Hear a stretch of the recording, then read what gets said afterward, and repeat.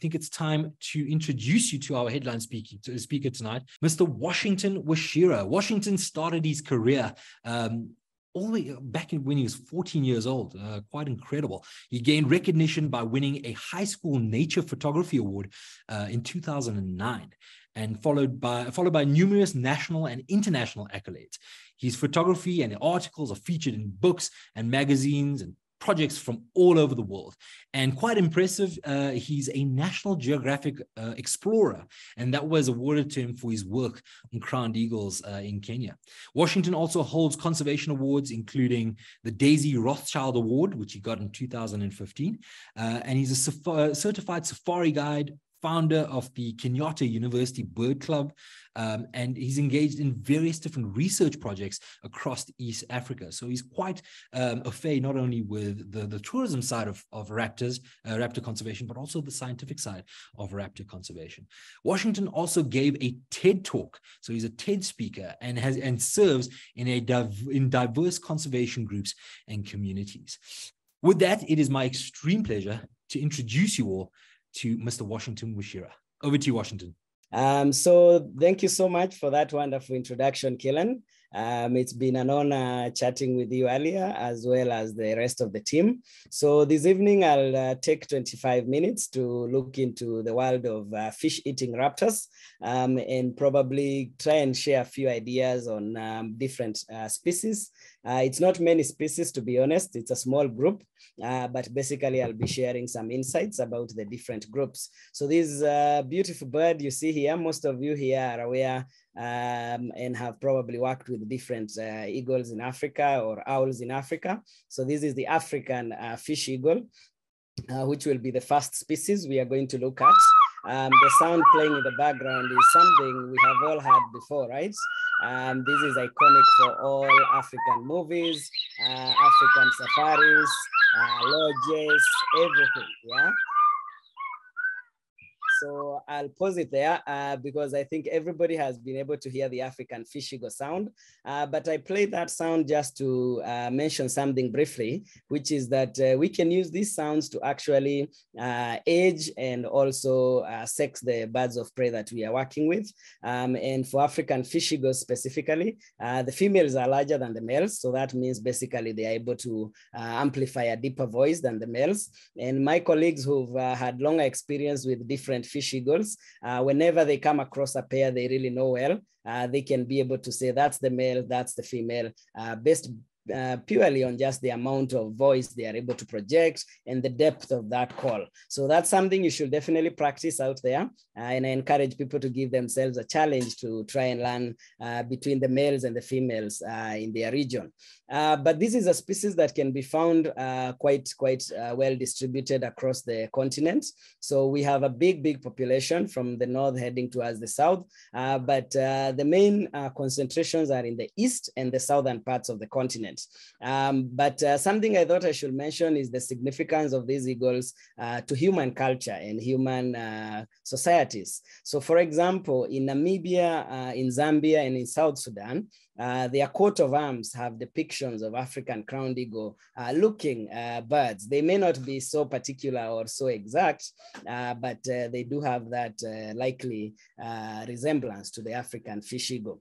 But these eagles are very interesting. This individual here in this photo depicts a sub-adult or an adult that's still yet to molt. So this is not a chick in the nest. This is a fledged individual, but as you can see here, it is still having some of those streaks on the chest there, those dark streaking on the white pattern. So when they are fully grown, which takes about 5 years, they will have a clean white chest, and that makes them adult in plumage.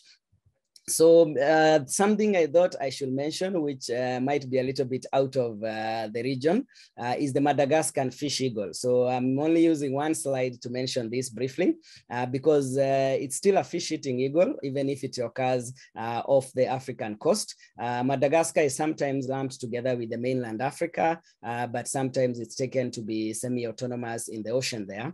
So these African fish eagles are slightly different from the Madagascan fish eagles. As you can see in this image, these Madagascan eagles are longer bodied and they have also darker patterns. So especially around that chest area, where most of the African fish eagles get to be white, the Madagascar eagles are dark. And that's something nice to remember about the pattern of the chest, because that's another way you can remember males and females, by just looking at how bright and how white their chests are. The females tend to have more white than the females. And that's just a fun fact for you to remember. So here we have an illustration of a video of a fish eagle hunting. As you can see there, the talons going into the water first, picking the fish and moving along. So this is something that is quite easily seen in most of our wetlands where we have tourism activities. The African fish eagles are very good at learning. So if humans do show them that they can supply fish, the fish eagles will come for those fish.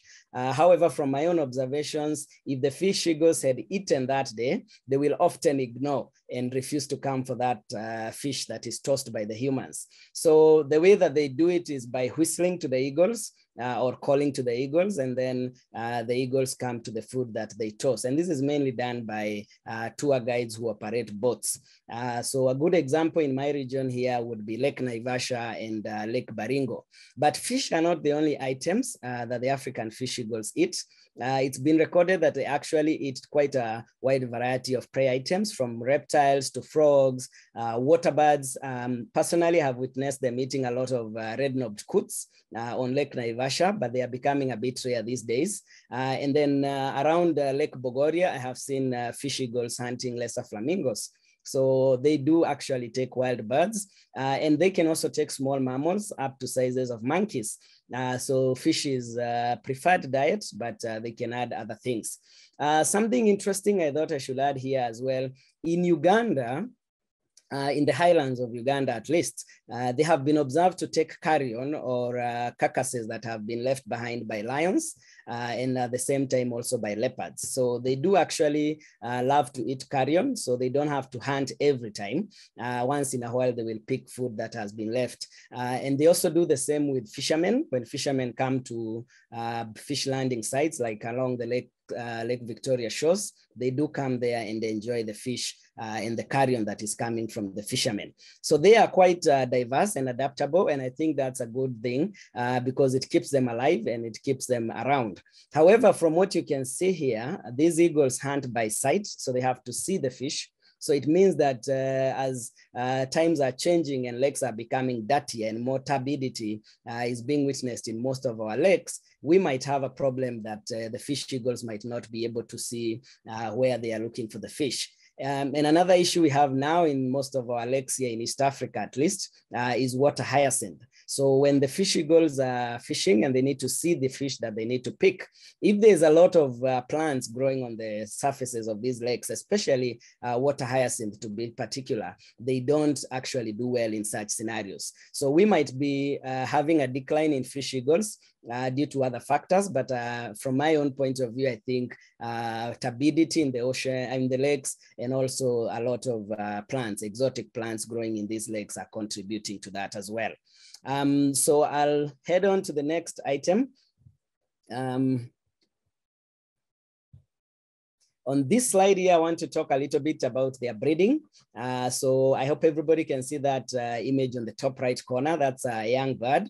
And as you can see, they are very, very streaky and mottled and lots of different colorations. They haven't acquired the beautiful color that is in the adults, like you can see in the bottom central section of this screen. So those are adults, and the upper one is a juvenile. So the juvenile do actually have very, very different patterns, which we think, or personally, I believe is an adaptation for them to be able to survive and not to be challenged by the adults. And it has been observed that actually fish eagle juveniles can concentrate and form groups, but they often form those groups in places where they are not territorial adults. So they try to avoid the territories of the big guys, but once in a while, they will definitely be in those territories. And having these different colorations could be a good thing for them, because the adults don't view them as being competitors. So when you have a different coloration from the adults, then the adults can tolerate you at least for some time.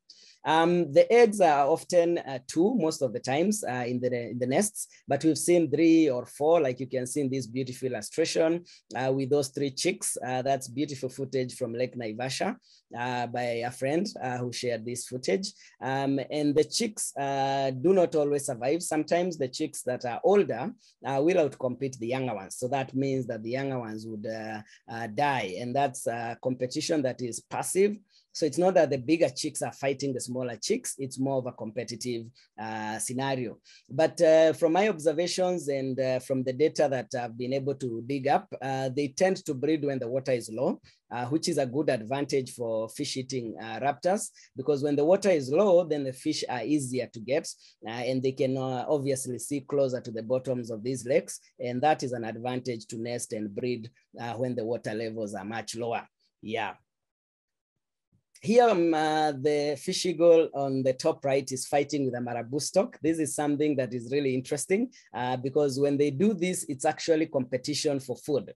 So fish eagles, as I've mentioned, don't have to always hunt. And sometimes they can still prey from birds such as storks and herons. And that process is called kleptoparasitism, which is basically stealing from another individual, from another species. So they do that a lot and have seen that to be more prevalent in juveniles. In places around Mount Kilimanjaro, like in the Amboseli swamps, I often see juvenile African fish eagles stealing food from herons and storks. So that is common with the young ones, probably because they are not experienced enough.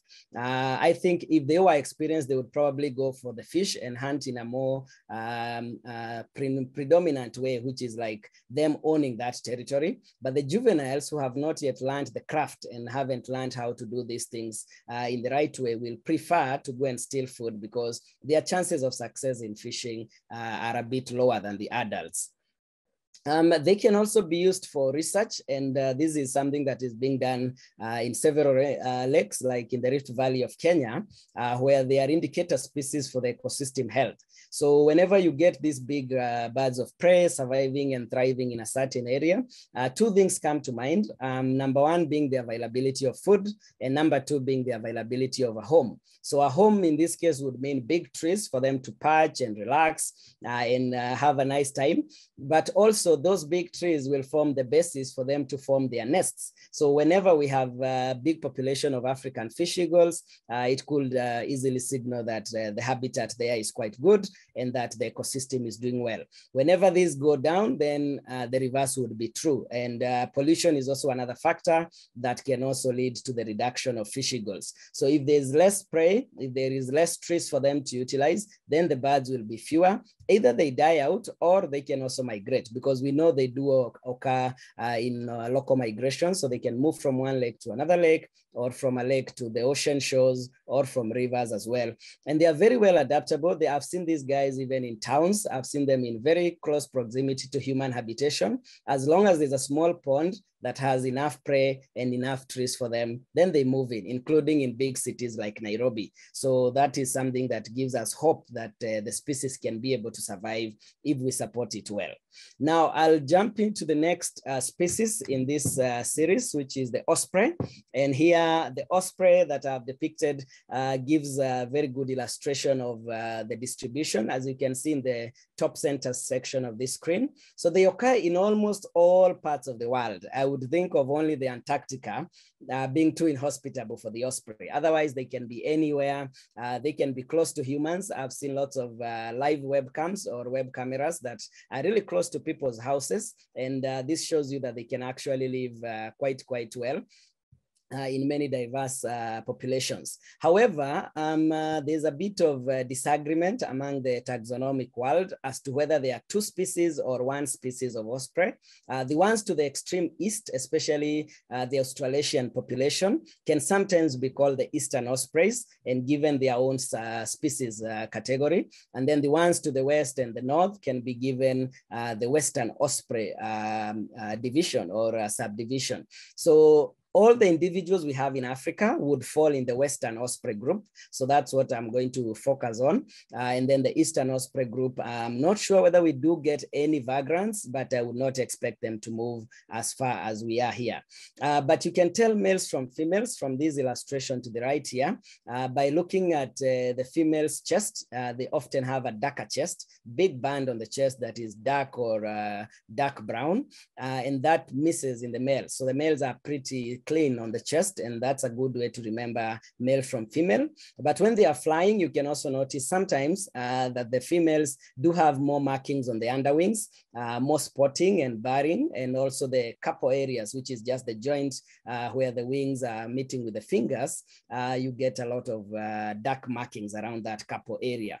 But something really interesting as you look at the head of the osprey here, which is something different from the other individual we just looked at, the African fish eagle, you realize they look like a pigeon. And I know lots of us in the room today have done lots of birding, so you know pigeons and doves. When you look at the head of an osprey, it does look like it's a pigeon. It does look like it's a dove of some kind, but that is because they miss a ridge, which is found just above the eye. If I touch this section of my face here, so this ridge here, which is sometimes called the supraorbital ridge, which means above the eye, which is in many raptors used for defense.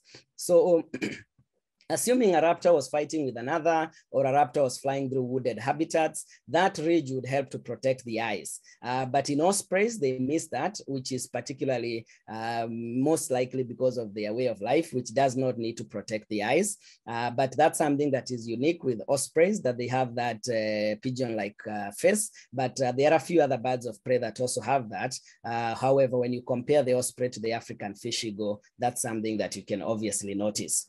Females are larger than males, and that's a characteristic that helps the females to be able to care more for the young ones. And here we are looking at a hunting technique, which is a little bit different from the African fish eagle. So you can see the osprey goes right into the water, kind of like submerges the whole body. It's not always the case, but most of the time that's what they do. And they can really catch large items. They can catch very heavy fish, which sometimes drags them because the fish is still alive. So the fish is fighting in the water, as you can see in this scenario here. And the osprey is trying to muscle up and get strong and try to move out of the water with it.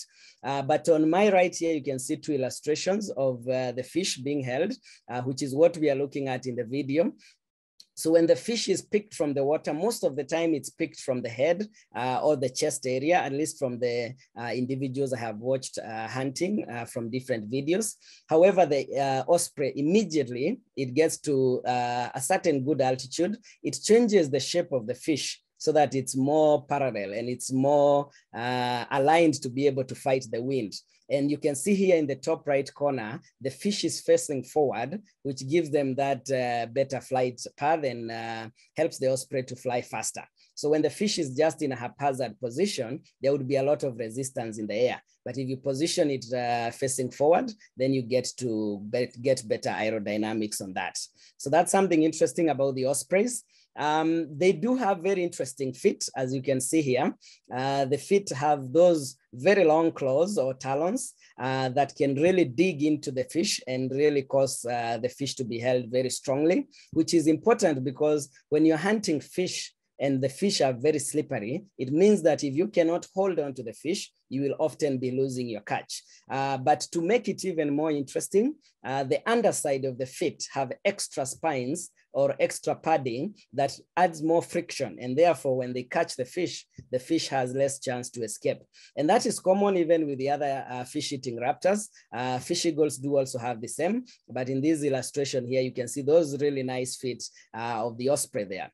And the osprey have also an interesting adaptation where they can fold their fingers and hold their toes backwards such that they can have 2 toes to the back of the fish and 2 toes to the front. So that allows them to hold the fish like you would hold them in your arm or in your hand.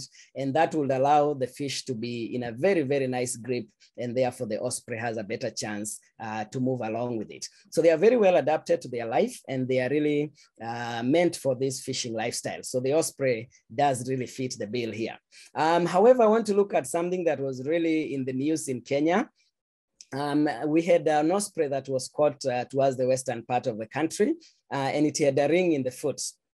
So this osprey was a 4-year-old individual that unfortunately by that time was dead, but it had migrated all the way from Finland. So this marked a journey of about 4,345 kilometers, which shows that these birds of prey can actually move very long distances. And this brings me to another point, that most of the ospreys we have in Africa, especially to the southern part of the continent, are actually migratory or palearctic migrants. So these would come from parts as far north as Europe and Asia, but they would as well come from North Africa. So the North African belt there could also be regarded as being part of the palearctic migration. But I think in 1963, there was a recorded breeding of an osprey in KwaZulu-Natal, that is in South Africa, which is quite far south. And that presents one of those odd scenarios whereby even if the species is migrating, there could always be some that are overwintering. And this has now been observed in so many populations in East Africa, parts of Central Africa, parts of South Africa, where we have some ospreys that don't need to migrate. Often these are individuals that feel they don't have a chance to breed. Some could be young individuals that decide, I don't need to breed this year, so I could hang around a little longer. Other individuals could be individuals that are old and probably they fear the journey and they don't want to make the attempt to go all the way. And we also have individuals that make the journey halfway. So they might move from South Africa way up to probably Sudan or parts of northern part of East Africa, and then spend the year there and probably do the journey again next year. So they don't have to always move to the palearctic zone. They could do shorter distances, which is something also that I find interesting. Their breeding would typically not be something we see here in our region. So I'm just going to highlight what we know from other regions. And this is a nest platform on the bottom left section here. So most parts of the north have actually started supplementing breeding sites for birds of prey. And I think, and I've heard this also from a few other people, that we might actually do some better good when we try to support the birds of prey by giving them nesting platforms. So this could be boxes or a platform which is just a place where they can put their sticks. Like in this case here, where it's just a flat platform. For the smaller birds of prey, maybe a few of the owls, you could do a box and then they could use that, and we might be helping them to survive. So they do actually enjoy using platforms like this. And we've had most of the time 2 to 3 eggs that are incubated for about 40 days. But often we get what is called asynchronized hatching. So that means the chicks would hatch at different times and would have bigger chicks and smaller chicks. And the smaller chicks would be in trouble from the bigger chicks. And sometimes we get cases of siblicide, which might be active or passive, whereby the siblings might be fighting or they might be out competing each other for food. But they will fledge within a short time, only about 50 days they are fledged. And that means they can be able to survive if they make it through those first 2 months of their life. So polyandry has been recorded because this is a typically monogamous species. But in the Red Sea, there's been a few records of polyandry where there would be more than one mating partners. But that is not something we get often here on the continent. But I thought I should just mention it there. So I'll jump to owls, which are also a bird of prey that has been doing this. And here we have 3 species. So the first species is the vermiculated fishing owl, which is a widely spread or widely distributed owl from West Africa through places like Cameroon, Central African Republic, DR Congo, and possibly might be entering Uganda on the western side, but there haven't been much work done on that side. So this is one of the owls that is really unique because as you look at its face, it doesn't have the ear tufts. So it's a very rounded face, more circular in shape. And just like other owls that hunt at night, it has those big eyes to be able to see well at night, very, very broad wings. And I would think of the ear tufts as not being so important for these owls because most of the time they actually hunt by sight.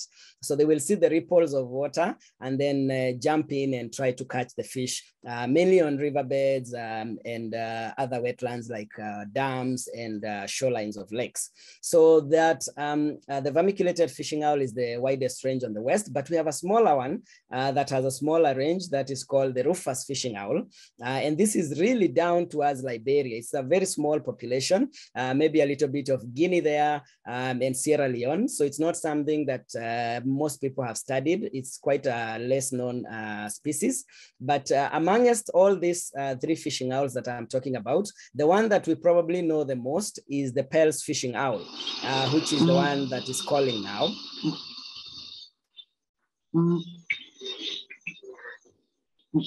And in that tape, you can hear the sounds of frogs. So that means it's probably somewhere near some wetland or a lake or a river. So the Pell's fishing owl is an owl that personally have been fortunate to see and study a little bit.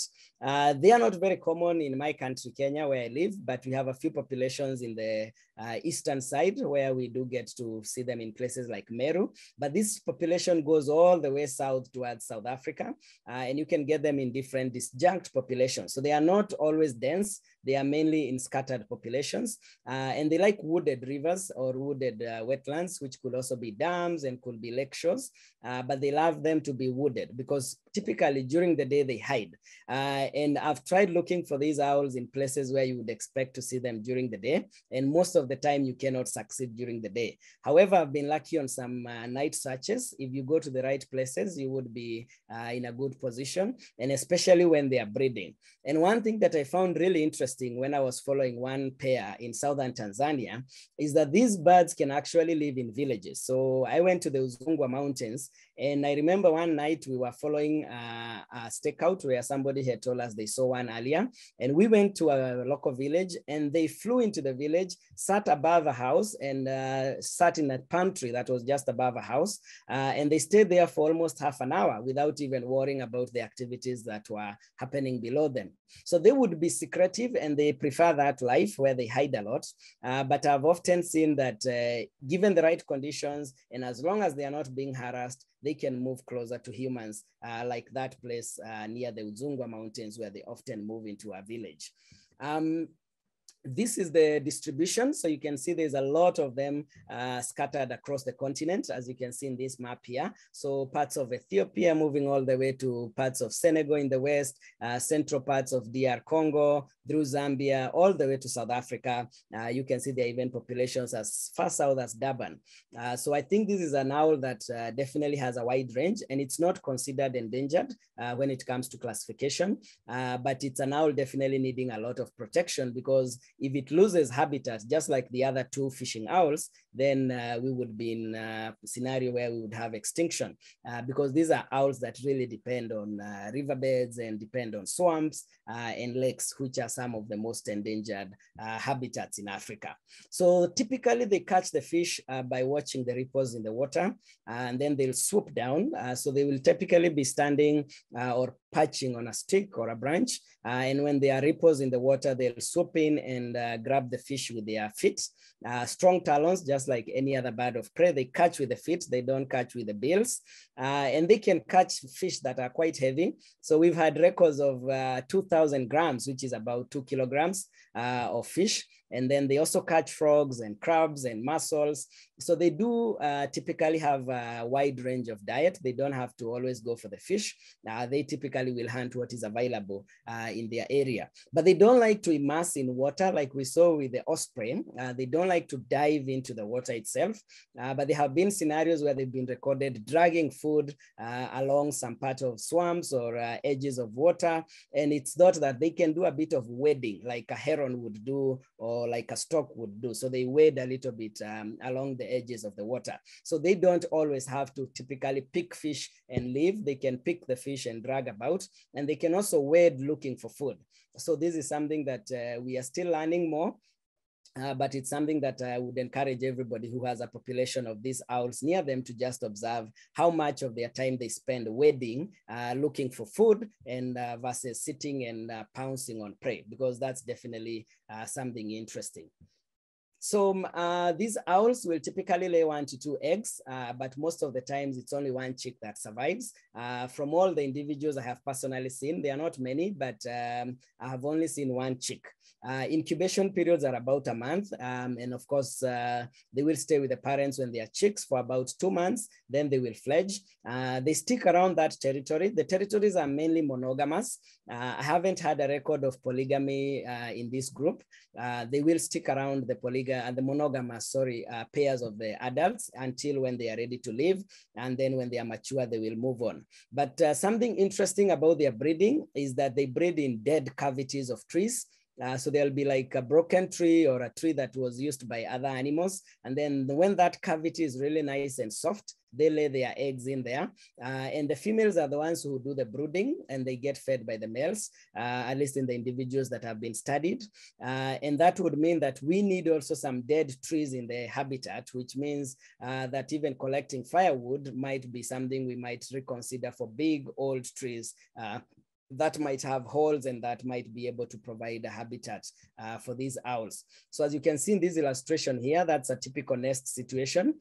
This was from Warwick in 1987, where he got that image with that nice hollow tree. And there's also been a few records where they can inherit nests. And I've seen examples of inherited nests being those of hammerkops. So they can pick old hammerkop nests and just decide not to do any refurbishing. They will just move in there and raise their chicks in that hammerkop nest. So that's the end of my 25 minutes. So I hope we can allow room for some questions. I'm sure my friend Kaylen has been picking the questions on the chat room. So that was just to provoke the thought line. I'm sure we shall be able to chat more with your questions and with the chat room. Thank you so much. Fantastic, Washington. Thank you so much for that.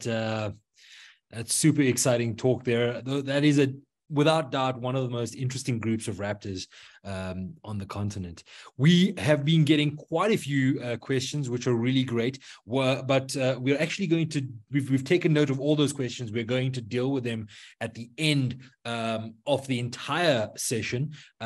So Washington, hold on there. We'll definitely ask you those questions. What you're going to see in front of you right now is a QR code for Share Screen Africa.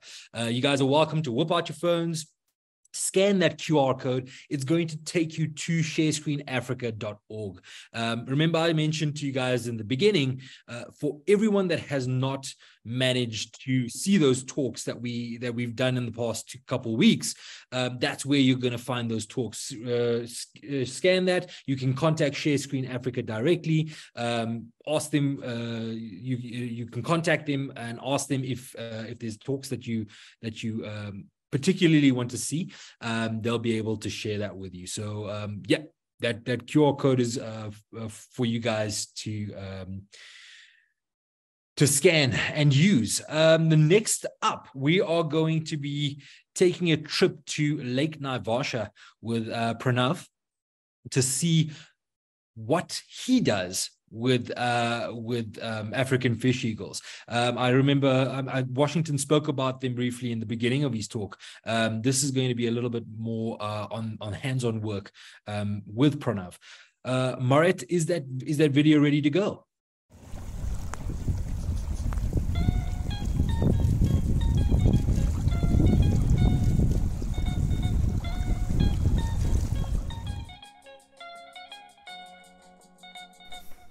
Lake Naivasha is a freshwater lake in Kenya's Rift Valley and is home to what might very well be Eastern Africa's densest population of African fish eagles.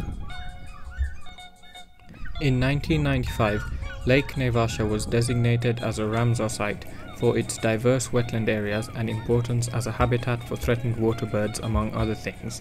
It has an extremely high bird species richness in the riparian ecotone surrounding the lake and is also recognized as an important bird area. My name is Pranav Pashavaria, and as part of my undergraduate thesis I studied the African fish eagles at Lake Naivasha, and this is where my fascination in raptors stemmed from. Through this study I learned a great deal more about these iconic African raptors and just how cool they are. The African fish eagle's scientific name is Haliaeetus vocifer. Haliaeetus comes from the Greek hali, which means sea, and aetos, which means eagle. Vocifer comes from the Latin word vociferari, which combines vox, meaning voice, and ferre, which means to carry. So in short, Haliaeetus vocifer translates to a loud sea eagle, owing to their loud, distinctive calls. African fish eagles are fish-eating raptors, and as their name suggests, they primarily feed on fish, but will occasionally take other prey like coots and other waterfowl. Being mainly piscivores, i.e. fish eaters, they are designed slightly different from most mammal hunting raptors in that the soles of their feet are covered in small rough spines called spicules. Now these birds would make for horrible neighbors. They are some of the most territorial raptors there are, and they defend their territories fiercely. They guard their territories in one of two ways, through vocalization or by chasing and attacking intruders. They call to warn other fish eagles that they are the owners of this territory and as a keep-out signal. Currently, a pair of African fish eagles in Lake Naivasha will hold a territory along the shoreline of about 300 meters, give or take. Their territories are very well defined, and you can have two adjacent pairs sitting calmly on the edges of their territories, but as soon as one fish eagle moves closer into its neighbor's territory, they will instantly start calling and chase the intruder away. The reason for their extremely territorial behavior is not fully understood, and it may be due to a number of factors, the most likely being that they are defending their nesting space. The purpose of defending a territory is to allow for the continued use of a resource. Now, in the case of the African fish eagle, the main resources they gain from their territories are food and nesting space, and being monogamous rules out the possibility that they would establish a territory to find a mate. Their main prey are fish, and since fish can move into different fish eagle territories, they cannot be defending them, hence food can be ruled out as an explanation for territoriality. Although Leslie Brown, who first studied the fish eagles in Lake Naivasha in the 1960s, found a pair that held a territory with a nest in it and did not breed for 18 months, while a pair on the adjacent territory bred 3 times in the same 18-month period. So in 2021, Shiv Kapila from the Kenya Birds of Prey Trust and myself conducted some surveys of the lake.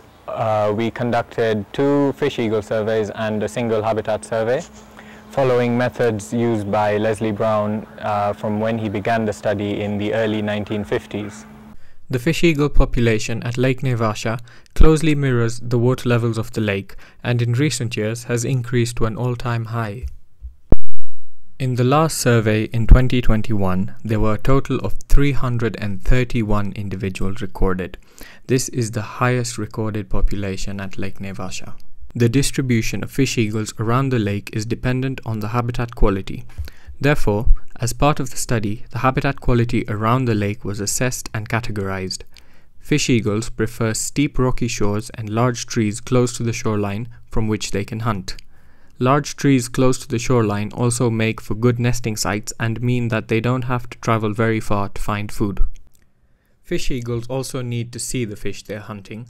There are lots of estimates regarding the visual acuity of raptors as a group, ranging from 4 to 20 times better than a human's vision, but what we do know is that fish eagles certainly have better vision than us.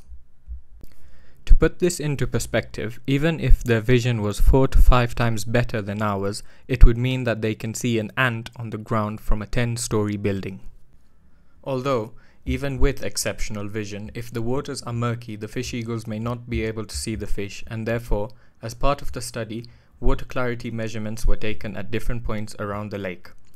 Habitat quality was scored, and the results showed that fish eagles concentrated around the best quality habitats with steep shores and large trees. Another factor influencing the distribution of fish eagles is how close the tree line is to the lake shore, the tree line to shoreline length. The shorter the tree line to shoreline length, the better it is for fish eagles. With large-scale development around the lake, the loss of tree cover means that fish eagles have fewer suitable nesting trees. In areas where flower farms exist, the tree line to shoreline length is more than 1 kilometer. The study showed a negative trend with the number of fish eagles seen as the tree line to shoreline length increased. Lake Naivasha has been subject to fluctuating water levels. As the water levels increase, the amount of available shoreline also increases, which essentially means that there is more space for fish eagles. With fish eagles, territory is everything. As the lake levels drop, the length of available shoreline decreases, which means fish eagles get packed closer together, and due to their territorial nature, some pairs or individuals will inevitably be forced out or worse. And so, in this way, their population around the lake rises and falls with the water levels. This study was part of an existing long-term study on African fish eagles started by Leslie Brown in the early 1950s and forms the largest dataset on any wild African fish eagle population. These birds are incredibly fascinating, and there's still lots of work to be done to fully understand their population dynamics and behavior. Being able to study these birds and contribute to this large dataset was truly an amazing experience. I only hope that we can continue to study the fish eagles, and all our wonderful raptors for that matter, as these studies are vital to conserving this magnificent group of birds.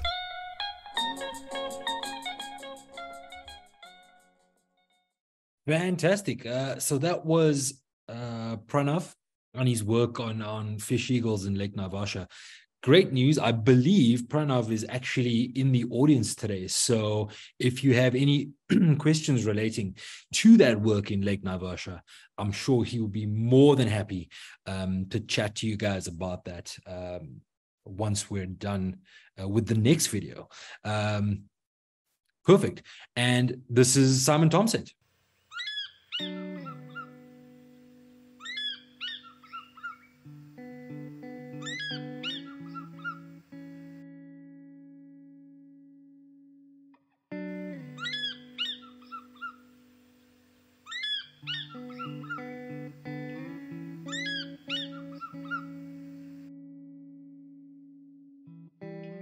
This is a first-year fish eagle.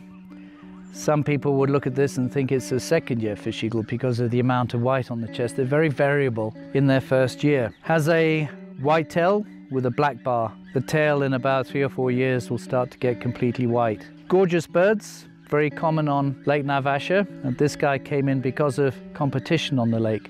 There's literally some 300 birds there.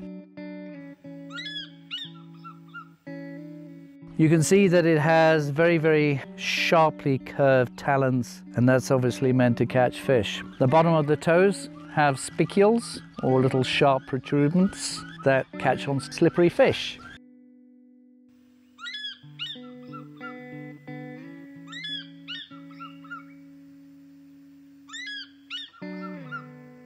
Fish eagles take about 3 years before they start looking like adults, and about 4 years they are inseparable from adults. They have a nice sort of a ruddy brick red color on the back of their wings and a pure white head. Occasionally we'll have up to 3 chicks in the nest. Certainly at Lake Naivasha that's been recorded. It's not that unusual for them to have 2. Most of the time they have 1. Both the male and the female will do the incubation and the brooding. The male will take over the first part of the chick rearing period, in the sense he goes off and catches all the food and brings it back to the female. She, the female being much bigger, sits by the nest most of the time. They tend to still hunt. They must have very good polarized vision, because when they sit, they can see things at an angle that we can't possibly. We just see glare. We see a mirrored image. We can't possibly see through it. And it's always amazing to see these guys fly out with a determined flight to hit a fish that's, say, 6 inches under the water. That's utterly impossible for us to see because it's just too much glare. So they must have some kind of polarized vision. They hit it with their feet first, head second. Sometimes they will go straight in up to their heads, but they're not really like ospreys. Ospreys are the classic ones that will dive up to 1 meter underwater, and ospreys will hit the water with their faces incredibly hard. These tend to push their feet out slightly before their face hits the water.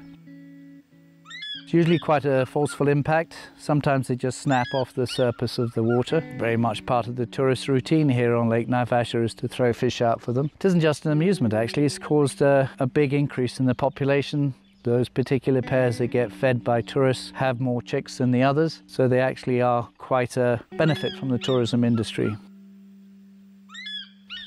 Hello. It's a naughty boy. He's a little nervous.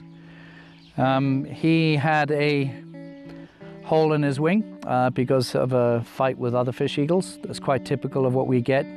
Pretty much 90% of all the fish eagle injuries birds we get in for rehab are because they have fights between themselves. This we actually let go a couple of months ago and found that it really wasn't able to fly very well. So we've taken it back into captivity, and now it's being trained up again, flying basically like a falconry bird. It's now strong enough for it to circle around. If we lose it, we lose it. I'm not really of the opinion that we need to go and do another hard release. If in time it wishes to go, it will. I kind of like those long, prolonged hacks, it's called, soft releases.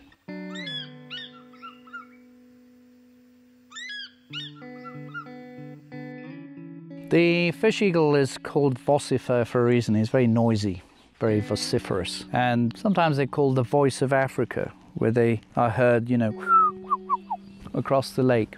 And they throw their voices with a huge effort by throwing their heads over the back, shouting out loud. They also do that when they're flying in midair. So they go along and they suddenly throw their heads over their shoulders and yell, kind of lose control a bit. They're incredibly noisy. It's an incredible sound. Everybody's familiar with it. It's often misplayed on a lot of African movies out in the middle of a dry savanna area where they can't possibly be. But it is a very evocative African sound.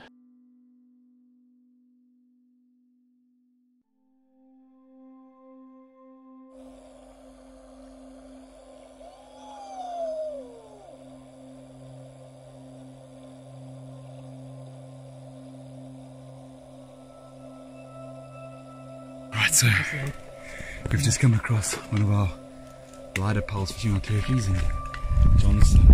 We just flushed the female out of the nesting cavity, and there's 2 eggs in the nest. This is awesome. Okay, so we've just made it up there. The first pals fishing our nest of the season with eggs on it. Look at that beautiful little cavity.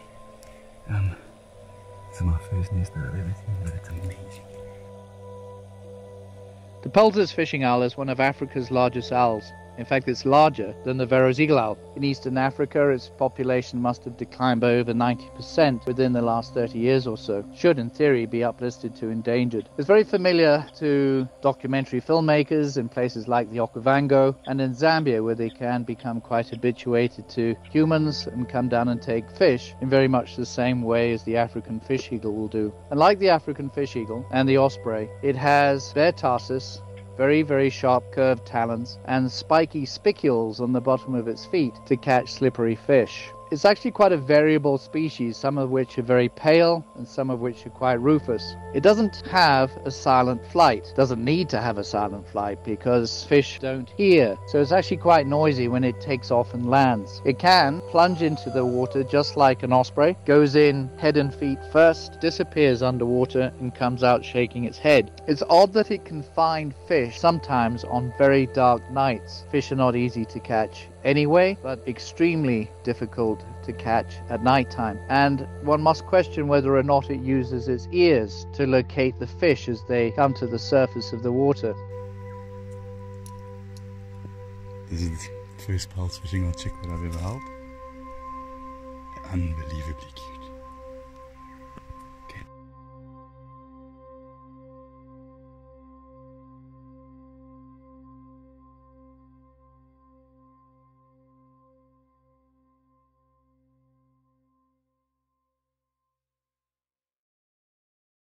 So that little bit of footage that you saw at the end with the Pals fishing owl was filmed by Dr. Gareth Tate from the Endangered Wildlife Trust. For those of you that had joined our initial launch of this series, Gareth was our headline speaker that day. So fantastic videos, shows you just how incredible these fishing raptors, or these fish-eating raptors rather, of Africa can be. Amazing animals to see, even cooler to have in hand. So thank you everybody that provided those that footage and background. So this brings us to the part of the night that I sometimes actually enjoy the most, and that's interacting with all of you and getting some of your awesome questions. And actually, as the session's been going, we've been recording some of these questions. So if you would like to ask a question, or you'd like to tell us about an experience of your own, please either raise your hand. So at the bottom of your bar there, under reactions, just click reactions and raise your hand, and we'll get to you. Otherwise, if you'd rather us read your question out, just go to the chat box, type in your question to us, and we'll read it out.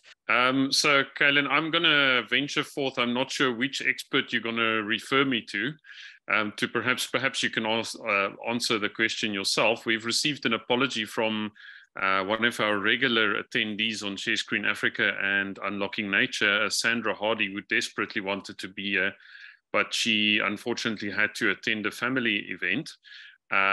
She's reared a fish eagle and recently, and she's basically kept in touch with the fish eagle every morning. It came to her house with its mate, and they had some time together every morning, let's put it that way. And recently the fish eagle disappeared, and this has been like a 20-year relationship, and a local bird expert said that maybe the fish eagle passed away. So she wanted to know, would that be a normal lifespan for a fish eagle, around about 20 years, or what would be the lifespan for a fish eagle? Yeah, so fish eagles, I mean, like many of your large raptors, are quite long-lived species. Fish eagles are quite long-lived, 20 years easily. Those birds can reach that age, and more actually. But they tend to also sometimes succumb to territorial disputes. You'll have fights between individuals, and unfortunately, there are a lot of man-made threats that can sometimes cause these birds to die. So 20 years, definitely easy for that bird to reach that age, but it could be something else that actually caused that death, or the disappearance. Maybe that bird even moved territory, or moved out of that territory, pushed out by another bird in the area. Thanks, Kaylin. She'll be watching the video, so she'll pick up on the answer. Thank you very much. One of the first questions that we got in the night, and that is, do fish-eating raptors have any digestive adaptations to digest their fish meals? So I think, Washington, if you can take that, that'll be great.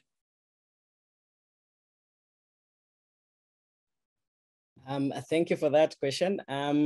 As with any other bird of prey, I find that fish-eating owls are not, or fish-eating raptors, including the eagles, are not exclusive feeders, so that they can feed on pretty much a variety of items. So most of the raptors have very strong juices because they have a tendency to swallow food that contains bones. But even when they cannot actually digest those bone items, most of the birds of prey have adapted a mechanism of vomiting the bad items or the tough items. So this could include feathers, could include bones, could include any tough parts that they are not likely to be able to digest, which in some cases is even including the skin of certain animals. So this has been observed in many species whereby they do that vomiting or removal of pellets. There are many technical terms for it, but basically that's one of the ways that these birds of prey are able to deal with tough materials. Yeah. Excellent. Thank you, Washington, for that. The next question is actually linked to our previous talks, but maybe, Washington, you'd have a thought on this, and that is from Jared Loden. Do all raptors have those spiky structures? I think he's talking about the barbs at the back of the tongue. Do all raptors have those spiky structures in their tongue or on their tongue for grasping prey during flight? I think he means during feeding, actually. Yeah, that's a good point. Yes, that is something that has been observed in birds of prey. However, I find that it is more useful to birds of prey that dismember, that slice parts of the prey items. But for birds of prey that kind of prefer to swallow their food whole, like in owls, I would find that not being so useful, because most of the time the owls will kill the item. For example, it's a mouse or fish, they will kill the item and then swallow it by shaking the head backwards and trying to use gravity and forces to push it. So that would probably be my thought, but it's something that is definitely interesting from the other talks. I remember that, and that would probably be my thinking, that you need to have a way of dismembering the food for you to have a use for that. And that could explain why probably mammals have teeth and why crocodiles have a different feeding mechanism, because of their fused tongues, where they need to rip parts and probably push them backwards with strong head shakes and gravity as well. Yeah. Okay. Thanks, Washington. The next question is also for you, actually. And this is from Fiona Fern Clark, who wants to know, why is the lack of ear tufts significant? I think that's specifically for your different fish-eating owls. Why is the lack of those ear tufts significant? That's a good question. So it doesn't mean that they have a physical function, as per my knowledge, because there are other owls that do not also have tufts. So for example, the great owls from the north, they don't always have tufts, but some owls also add something called a facial disc, which is believed to direct the sound. So when owls are hunting by hearing, they would be able to use that for directing sound. But as we've learned this evening, most of the fish-eating owls do not need to hunt something that is listening. So listening to them is not a priority in reverse as well. So the items they hunt are probably not hearing them, because these are fish. So if they were to hunt a mouse or other mammals, they would probably be more careful, and they would depend on actually even assessing their own sound to be able to understand that. So probably that explains the lack of the discs. But for ear tufts, it's also something that is used for camouflage, like turning the shape of an animal. So like I've seen this in smaller owls, whereby they make their tufts create an image or an illusion that they are actually part of a stick or part of a tree. And they can also look a little bit mammal-like by having those ear tufts look like ears on a mammal's face. So these are all sets of adaptations that, to me, the fish-eating owls don't need, because of the lifestyle they live. So these are owls that will live in very bushed, wooded habitats and just remain there still for the whole day. Unless you, of course, flash them walking underneath, they will stay there until the night comes. And when then the night comes, they are not aiming mainly for mammals. They will be mainly aiming to catch fish who don't listen as much as the mammals. Yeah. All right. Okay, great. Well, that was well answered. Thank you, Washington. I see Brian. Brian, great to see you again. You got your hand up. Please unmute yourself and ask your question. Thank you so much, Karen. And Washington, thank you also for the presentation. I'm only provoked by the saying that some birds of prey dismember to feed on their prey. And when you mention that some, I don't know whether it's some all or all of them would swallow fish as a whole. I'm just looking at the size of a fish or the prey that will be caught and then trying to swallow it all. I mean, so then does it mean that they're just specific to the size of prey, or rather fish, that they catch as their diet? Thank you for that, Brian. That's a really nice reason to actually provoke thought size. And as I mentioned, these owls, like the Earth fishing owl, which is the largest fishing owl we have, has been known to catch fish up to 2 kilograms. So a 2-kilogram fish would probably not be easy to swallow whole. So birds of prey have different ways of dealing with this.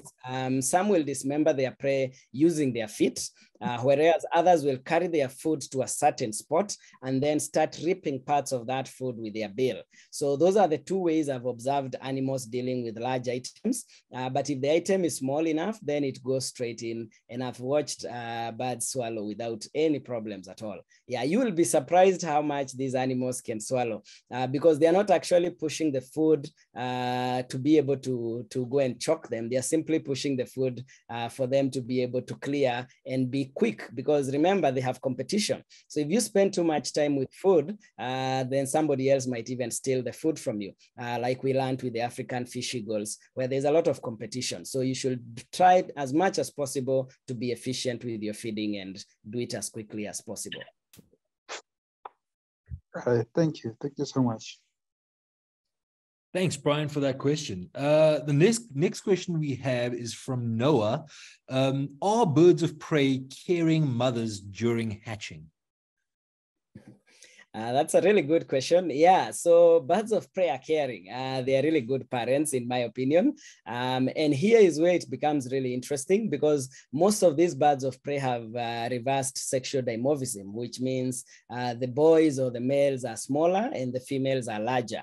So that helps them with two things, in my opinion. Number one is the larger female is the one who is going to stay closer to the nest. So if there's an intruder, she's bigger and she can fight the intruder. When she needs to sit on the eggs, she has a bigger body. So that means she's able to sit on the whole nest and warm those eggs really nicely. Well, the smaller male will do two things. Number one, he will be in charge of moving around and collecting sticks and bringing extra materials for the nest. But the second most important thing is he does most of the hunting. And mostly this happens at the early stages of the egg brooding process, where the male will really be doing a lot of runs to go and fetch food and bring it back to the nest. And the female will be in charge of feeding. But even when the chicks are hatched, the female does most of the selective feeding. So when the males brings in the food, the female will break it into smaller parts and selectively feed the chicks. So yes, that is a good thing, and they are very, very good parents. In my opinion, I haven't seen birds of prey fighting young ones unless those young ones don't belong in their territory or they are trying to force them to fledge out of the territory. So that time when they are forcing them to fledge, they are already big chicks, and one of the easiest ways I've seen them do is depriving them of food. So they will stop giving them food at the right frequency so that the chick feels hungry and moves along, or they will start moving the food away from the nest. So at the early stages, they often bring the food closer to the nest. When the chick is ready to leave and when the parents feel they need to kick this chick out of their territory,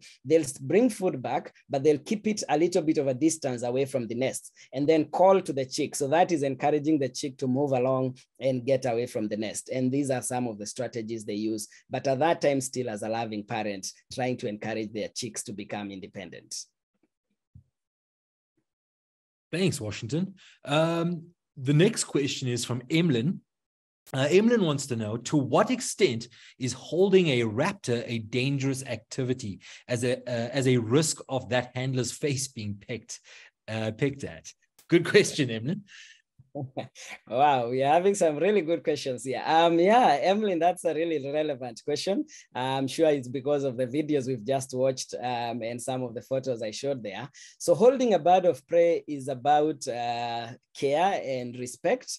So you have to really respect these birds. But birds of prey, now that you ask the question in the whole context, can be divided into two. There are birds of prey who use their feet, and there are birds of prey who predominantly use their bills. Examples are vultures. So when you're handling a vulture, the most important part to watch for is the bill. And lots of the time, if you are to hold a vulture, I would encourage you to hold closer to the head and closer to the neck so that you have confidence that you are in charge and in control of that part. Because a vulture can easily rip off your face and tear your skin. But when you're handling bigger sections of the collection of raptors, like most of the other raptors who mainly depend on their feet, the place to watch for is their feet. But when you see us holding birds of prey in the arm, most of these birds of prey have kind of been used to being held in the hand, and they will understand the temperament of the human holding them, and they will also recognize a new face. So I have personally visited collections where birds are being rehabilitated, for example, by Simon, who works with lots of different species. And if they don't know me, they will be a bit wary at first, but you'll notice a difference when Simon gets into the same building. They will not fear him as much. Then we stay with them maybe for about half an hour, 1 hour, and they'll start becoming more cozy and understanding. And they now realize that I do not mean danger to them, because the first instinct when they see you, they think of you as being a foreign being, and they don't know if you are safe or you've come with bad intentions. So they'll be wary as usual. And then once they understand that you don't mean any harm, they will allow you to handle them and feed them. And I learned this the hard way when I was in high school, when I handled an ogre buzzard that I was trying to rehabilitate, which was injured in my school compound. So at first, I really got the talons and I really got lots of scratches. But over time, I learned how to approach it kindly and be very patient with it. And eventually we were friends, and no more injuries were seen after that. Yeah. Thanks, Washington. Yes, I think to add to Washington's answer there, especially from my experience ringing raptors, the majority of the time, their talons are their primary weapon in their arsenal. They very rarely, unlike your smaller birds, like your weavers and things like that use their beak readily to defend themselves. Raptors, their go-to are their talons. And so making sure, if it, as Washington said, a captive bird is a lot less likely to attack with the talons because they know that they're just being handled under normal circumstances. Whereas wild birds, you'll often see when handlers are handling wild raptors, those talons are under control all the time because they are extremely, extremely strong, and they can do some very bad damage. There's been, in fact, I know Simon had a run-in with a crown eagle once, which turned very bad. I'll wait for him to be online to tell you the story about that. But yeah, the talons are what you're looking to handle first and foremost. The next question I see from Rio, he wanted you, Washington, to repeat the full dimorphism name. I think you mentioned dimorphism in your talk somewhere. He wanted you just to repeat that name again, if you can. Oh, thank you. Yes, so dimorphism, it means differences or having something that is different between two individuals or two sexes. So with most birds, for me being mainly working with the different families of birds, I've realized that, for example, in weaver birds or in sunbirds, most of the species you find that the males are more colorful than the females, or most of the species, at least within the African continent, even the ostriches, most of them, the ducks, the males will be more colorful. So that is called sexual dimorphism, or differences between males and females. So when you reverse that and you have that the female has something that the male is lacking, we call that reversed sexual dimorphism. So I think that's where the name came up. So where I was saying that the females in most of these birds will be even larger in size than the males, whereas in most of the other birds, you find that the male is the larger one than the female. So in birds of prey, quite a number of species you get that is reversed. Yes, reversed sexual dimorphism. Perfect. Thanks for clearing that up, Washington. We've got another question from Angie. Angie wants to know, she says, seeing that some fish have barbs on their back and the abundance of thorn trees, I'm assuming in their habitat, have you ever seen fish-eating raptors with severe bumblefoot? And if so, have you noticed any differences in their hunting? That's a really interesting question. I think that will be perfect for Simon if he was around, because I know he has handled birds of prey that have those injuries on the bottom sides of their feet. And that could be caused by different things. In fact, one of the things that I really advocate is for people not to handle birds of prey or to keep birds of prey if they are not real experts or they have not done that with a trained expert before. Because one of the things that causes the bumblefoot is actually people putting having something that is not good at the bottom or at the footholds of the birds of prey. So let's say, for example, where the houses or the housings of these birds are, if you don't preserve the surfaces or the perching pads where the birds of prey will come and perch, they often perch on very tough surfaces, and that causes injuries to their feet. So I always encourage, if you don't know how to deal with birds of prey, it's okay to just accept and hand over to somebody who can do a good job. And because at the end of the day, we are all there for the well-being of the species. And I would expect, even in the wild, if an injury happens to the bottom of the feet with these birds of prey that are feeding on fish, then it will be a problem. I have personally not had a scenario where I realized a bird was not able to hunt, and I could attribute that to being that they had an injury on the bottom of their feet.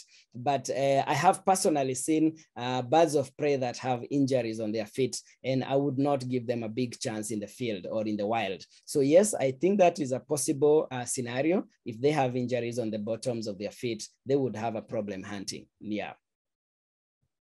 Yeah, and I think also, just to add to that, I have personally never seen a raptor in the wild with bumblefoot. I think it's a condition and an injury that's mainly experienced in captive birds, and particularly birds, as Washington mentioned, kept illegally a lot of the time in very bad conditions, in the wrong conditions. So yeah, I don't think it's a very common scenario in wild raptors that aren't kept in captivity. But yeah, thank you for that question, Angie. Brian, I see your hand up. Is that an old hand or is that a new one? A new one. New one. Fantastic. Go for it.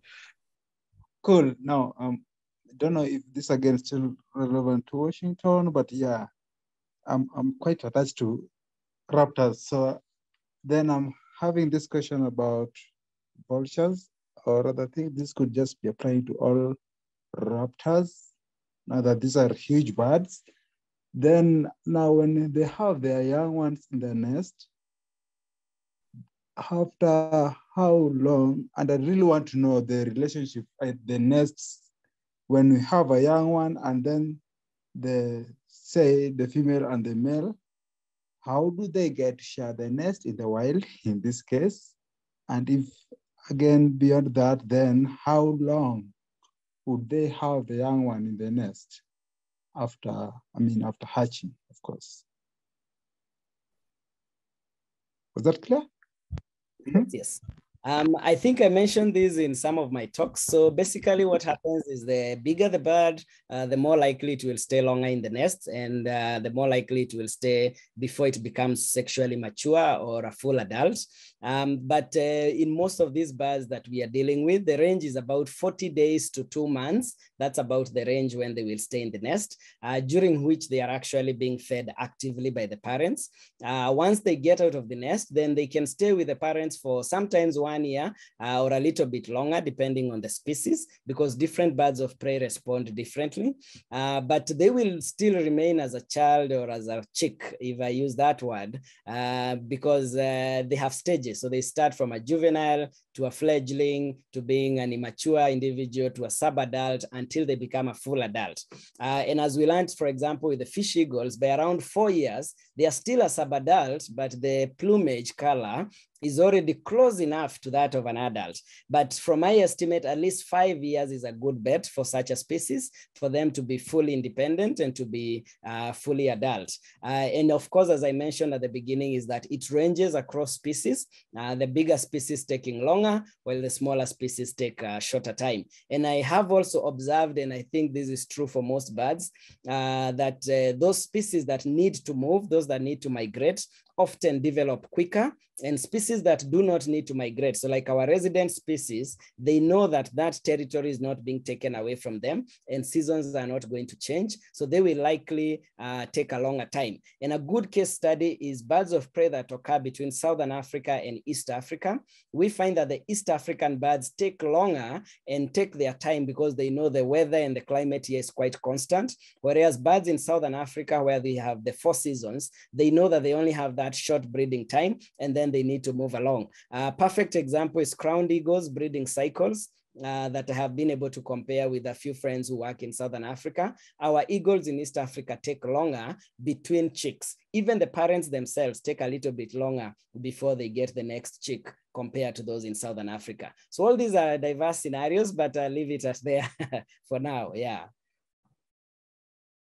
Perfect. Thanks, Washington. We've got a question from Peter. Yeah, Peter. Do we have extreme forms of sibling rivalry in these birds' nests that may lead to siblicide? Mm-hmm. Another interesting one, yes. So siblicide could be in two ways. And I briefly mentioned this when I was starting. So a lot of people in the birding world use the term infanticide, but infanticide could mean the infant has been killed by the parent or by another adult individual. But when it's the young ones competing amongst themselves, the main problem with most birds is that because birds need to fly, they can only lay or produce one egg at a time. This is something that is like the foundation biology of birds. So they produce one egg at a time and they lay it as soon as possible so that they become lighter and they're able to fly. Now, that brings a problem because it means that they will be laying eggs at different intervals. And inevitably, the older chicks will hatch earlier and will become stronger, and the younger chicks will be hatched a little bit later. So what happens is that the active siblicide is where one chick is killing the other chick. And this is something that happens in birds of prey as well as other birds as well. It's not just unique to birds of prey. And then we have passive siblicide, which is basically that the older chick is competing for food and other resources that the parents bring back and trying to outdo the younger chick. So this is something that is common in most birds. And I would say as long as there's that interval, like in ospreys, there's often a big interval between the younger chick and the oldest chick, and there will often be competition for resources. Yeah, that happens a lot. Excellent. Great. Thanks for that question. Ben, good to see you, Ben, online. That's fantastic. Washington, I hope you are ready for a very, very in-depth question here from Ben. He says, great talks, thanks. It was said that fish eagle breeding attempts are triggered when water level is low. Could sudden unexpected drops in water level lead to out-of-season / spontaneous breeding attempts? Or is fish eagle breeding somewhat season dependent? That's the first part of the question. So the second part of the question is, furthermore, do you see clear differences in prey species captured between fish eagle and ospreys? And do you think this is due to different hunting strategies? Oh, wow, that's a really in-depth one. I will do my best to try and answer that. Yes, so number one that you need to know is fish eagles have two factors to think about, which I mentioned during my talk earlier. Number one is food availability, and number two would be the habitat where they need to put the nest. So that means big trees and good shorelines for them to put their big nests. Now, number one, where it comes to food, due to fluctuation of water levels in different lakes, sometimes when the water levels are good, it means also the fish production is good. And that's why we've seen sometimes in Lake Naivasha, to be particular, that when we have more water or the lake is quite swollen, we get more fish eagles getting easier food at that time. Now, it also presses on to availability of shoreline. So when the water is high, it basically means it's expanding the shoreline. And that means even territories that were tight and where there was a bit of close proximity, then an extra territory can be formed. And that would mean that when the water levels are high, extra territories get formed because there's more beachfront now and there's more places for the nests to be put. So that is one way to look at it. The other way to look at it is seasonal fluctuations based on weather across a year or an annual calendar. And this would help in this way. When the water is low in the dry season, you would find more eagles wanting to breed, but they're only breeding more because they're able to see more fish. because when the water is shallow, they can see quickly, they can see where the fish is, and they can be able to pick it up quickly. The same thing happens with the owls, like pulse fishing owls. When the water levels are low, they will be able to hunt more. Now, this does not mean a total change in water surface area, because like now with the Rift Valley, we've been having seasons where I think every 5 years, the lakes expand and then the lakes contract a little bit and then expand again in continuous cycles. So within those cycles, we are going to have more fish eagles because there's more space for territories. Competition is reducing. However, in a calendar, within the 5 years, as much as things are changing, in a calendar from January to December, we have dry seasons and wet seasons that are influenced by the weather. So that will mean that we have times when the lake is actually easier to hunt, and we have times when the lake is difficult to hunt. And whether there's a continuous rise or a continuous lowering of the shoreline, when the water is clear, then the fish will be able to be more visible for the eagles and the owls. And that's why I mentioned that during the drier months, you get more hunting. But in general, the more the lakes are rising, the more the fish eagle population is expanding. It's a bit complex there, but I hope I'm able to explain it well. Now, on the different diet types, yes, the owls, the ospreys, sorry, would be able to get more fish-related food because their diving technique, they mainly depend on that diving technique. And as we've learned during today's talk is that the ospreys will often submerge. Most of the time when they're hunting, they submerge in more of like a collapse. It's more like an accidental hunt. So most of their hunts are actually more like a controlled incident of an accident that was about to happen in the water, but they do succeed many, many times. Whereas the fish eagles will be more particular. They are more accurate, I would say, because lots of the time the fish eagle does not go underwater. Most of the time it picks the prey right above the surface there or just below the surface and then moves along. So we find that the fish eagle now is able to hunt other animals that don't need to be underwater. And a good example which I gave is the red-knobbed coots, which I've seen a lot of, and flamingos. They love to catch flamingos. And one advantage of catching flamingos is because flamingos take a long time before they fly. They are big birds with long legs and very weak flight. So before flamingo takes to the air, it often runs on the water's edge or on the water surface, and then now takes off and starts flying. By the time it's struggling with all this, we are dealing with a fish eagle that is super fast and able to swoop in very quickly, and often they pick the flamingos before they can take to air. So that's one of the differences where the flamingos and the coots and all these other surface animals would fit the fish eagle more, whereas the submerged individuals like the big fish would fit the osprey more. I hope I was able to touch on both. Well, that was really well answered, Washington. And Ben, thank you for that question. Ben is a fellow Fitzpatrick researcher. Actually, he's an honorary raptor biologist. So yeah, I did expect quite a complex question from him. We've got another question from Walter. He says, in Lake Naivasha, there's tourism activity and fishing is thrown towards the direction of African fish eagles, where they can get it easily. Assume tourism stops or boat riders stop throwing the fish for the eagles. Do you think the hunting skills of the eagles are tampered or interfered with? I think that's in relation to what Simon mentioned about the fish eagles capitalizing on that tourism activity. You want to give it a shot answering that, Washington? Yes, yeah, that's true. And it's not only on Lake Naivasha, it's also happening on Lake Baringo. And I would expect the same to be happening in other lakes or wetlands across the continent.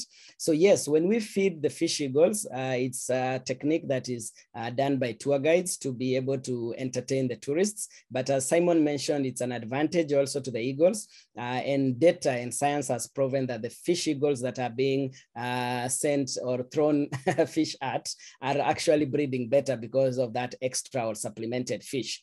Now, I do not expect them to stop, because if you remember from my talk, I mentioned from my own personal observations, and this is something you can observe on the ground, if an eagle had eaten that day, they won't come for a second fish. And the eagle having eaten that day can be from two scenarios. Either, and this happens a lot to me because I do move with tour groups to these lakes. If another tour group had gone ahead of us and thrown a fish, the fish eagle will not come for the second boat.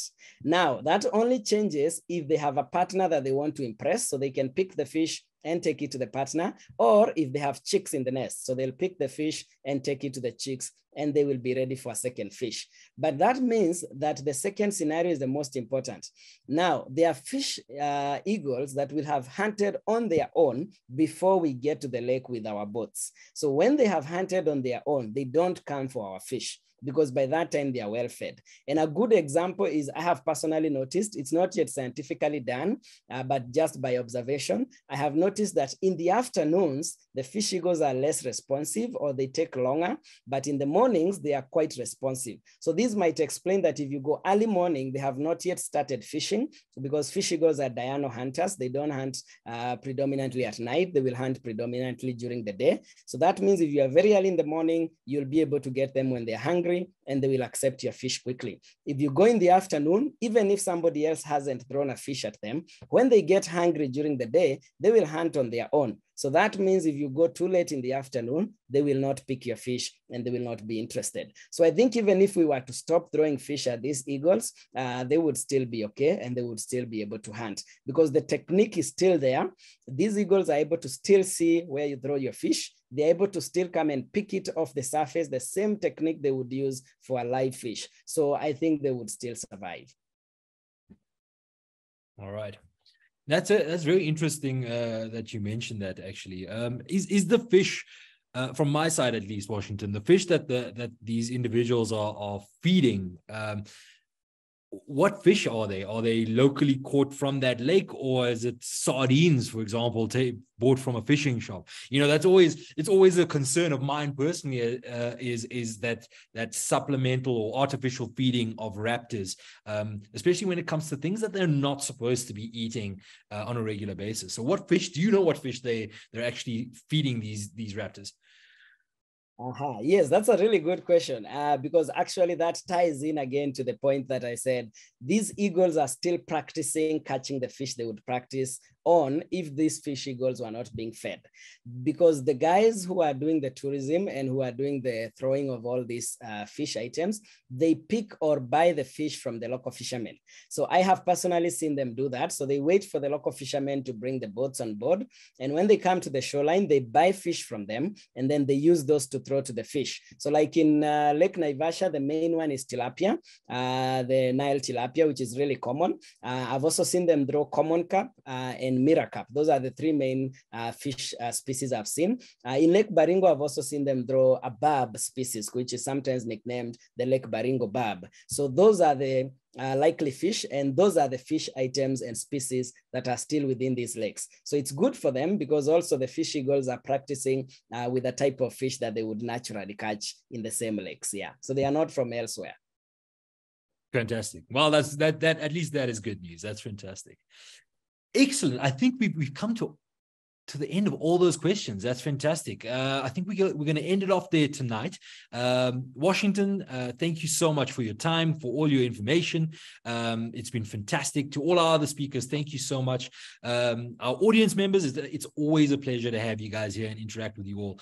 Please remember that that poster that you would have received on your email, again, free, copyright free, and available to you guys to print, download, share. So share it on all your social media. Let's get that information out there and start assisting in the conservation of these amazing African predators.